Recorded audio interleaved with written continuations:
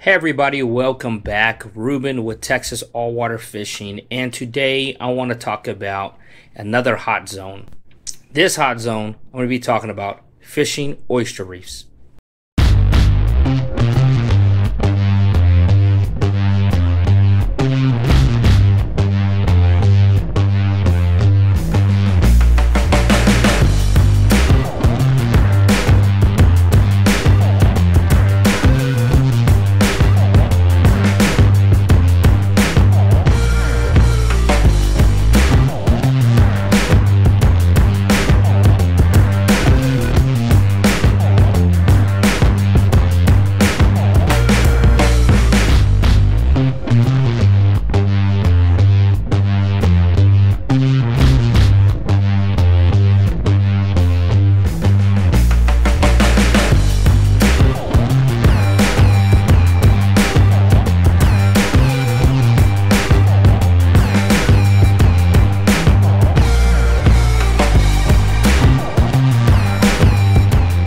Okay, now why do you fish an oyster reef?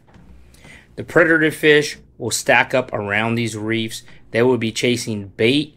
The bait feel more safe, secure. They will get in there and try to lose some of the predator fish that are chasing them, trying to pounce on them, trying to eat them. So you will come across quite a few fish around these reefs. Reds, trout, even flounder will be hanging around these reefs. Sometimes you catch a fish and you'll see that they have a lot of pink or red on them. Then that's a telltale sign that they have been hanging around some of these reefs and just going kamikaze trying to chase these baits and banging themselves up. The first type of reef I want to talk about is submerged oyster reefs. Now there's a few ways how you can locate these oyster reefs. The first way is by using Google Maps. Another way is using hook and line. Now I've used these maps for several years. This is an older version, but it still comes in very useful and very handy. There's a lot of great information you can get, especially if you get the wade shore and kayaking version. A lot of great information out there. And another way is while you're on the water, you can simply fill it. When you're swimming your lure, bouncing your lure on bottom, swimming your lure on bottom, you will feel what we call sticky. Where your lure kind of gets stuck, kind of grabs the ground a little bit. It's not really mud. It's more hard, rock filling. Well, typically that's because there's oysters submerged in the water. And that's a great sign that there's a lot of fish around. Alright, so we're going to switch over to the PC here. And I just want to show you from Google Earth, Google Maps, an oyster reef from the satellite image that is submerged, and talk to you real quick how you identify them and how you fish them. You can see this darker area right here. This is an oyster reef, and you will find these all over anytime you have a body of water, typically saltwater. Now the first way I'm going to talk about fishing over these oyster reefs is just simply casting and swimming your lure back to you. Gently touching the tops of these oysters as you skip them across. Now you can go with a weedless hook such as this. You can go with your more standard typical jig head, but this hook is going to catch very easy. So if I know I'm going to target some oysters, a lot of times I will switch up and go weedless. It just helps. It just helps from getting your line from being. It helps from keeping your line from getting stuck and snagging a lot of those rocks or oysters. But I will simply cast over and just swim it back. Cast over and swim it back. Now, if I can go along the top of these oysters and drift, let's say the wind is coming this way. The wind is blowing me across this way. I will set up here and let it carry me across. Now, as it's carrying me across these oysters, I will cast and swim my lure back to me, cast and swim my lure back to me. And then as I continue to move, I will continue to cast and swim my lure back, cast and swim my lure back, cast and swim my lure back. Now that is drift fishing Typically, that's something that you work in a grid. You will cover this area cast, and then I will come back here again, set up here again, let the wind carry me back across, casting the whole time.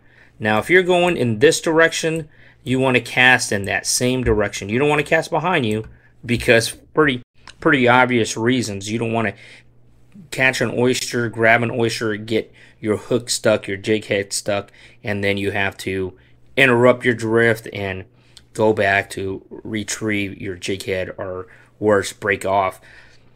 So if you stay with the flow of the wind and cast ahead of you, and if you do get stuck, you can just simply pull your jig head out, pull your hook out as you pass that spot that you got hung up on.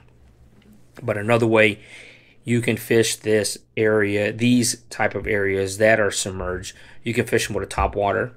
Very great to fish with a top water. Also, if it's deep enough, if you have enough coverage between the top of the water and the oyster, you can also fish it with something like this, tossing a cork.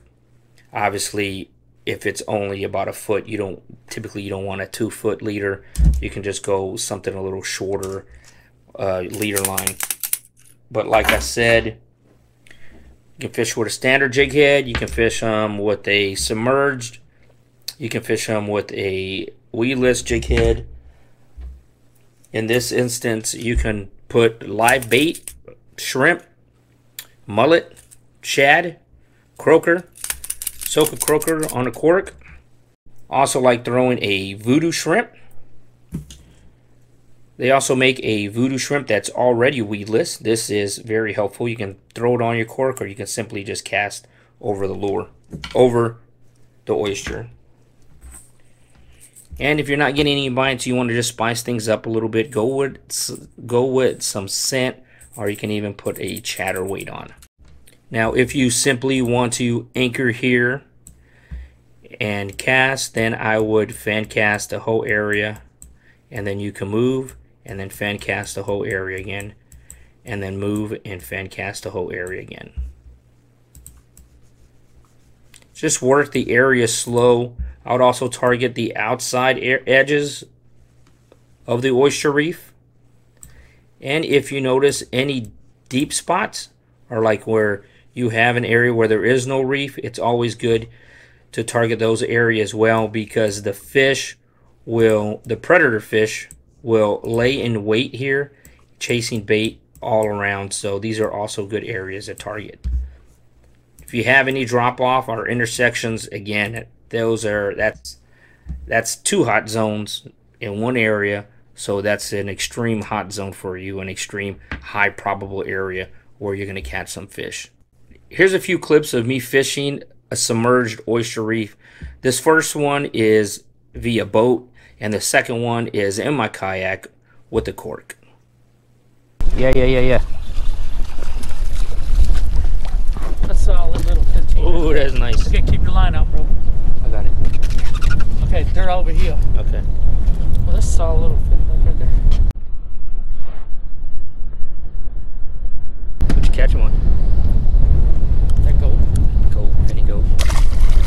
Solid. See that? Billy Ray caught on a penny goat, and he gave me not a penny goat. See that? You see that? That's a setup. Put that out there. He set me up. Put that out there. It's that lime chartreuse head he hit. He set me up. Goddamn. Set me up.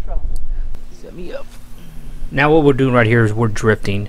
We have the wind to our back, and we're allowing it to push the boat. You can also do this from a kayak, but you allow it to push you over surface of water, an area. And what we're doing is that we are just simply either bouncing it on the bottom or swimming the lure back to yourself. You can even jerk and reel. It just depends on what type of lure you're using. But this gives you the ability to cover a lot of water and fish the fish drop-offs and oyster reefs. In this case, we're fishing over some oysters. Fish on.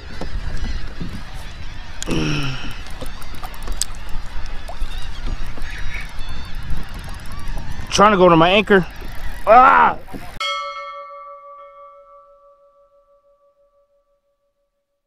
Oh, get out of my anchor. He almost did. He went under it.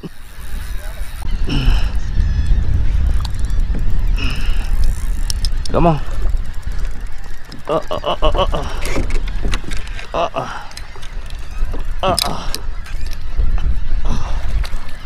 Where's it gonna muscle you in? How's that? Yeah! Woo! Okay, so this is the first part of the video of fishing the hot zone, the oyster reefs, fishing those submerged oysters.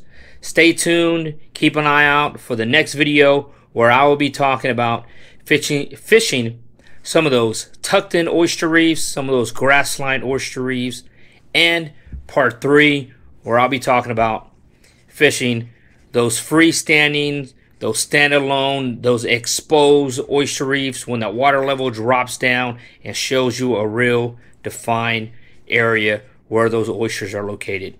But thanks for watching. Don't forget, like, comment, share, and subscribe.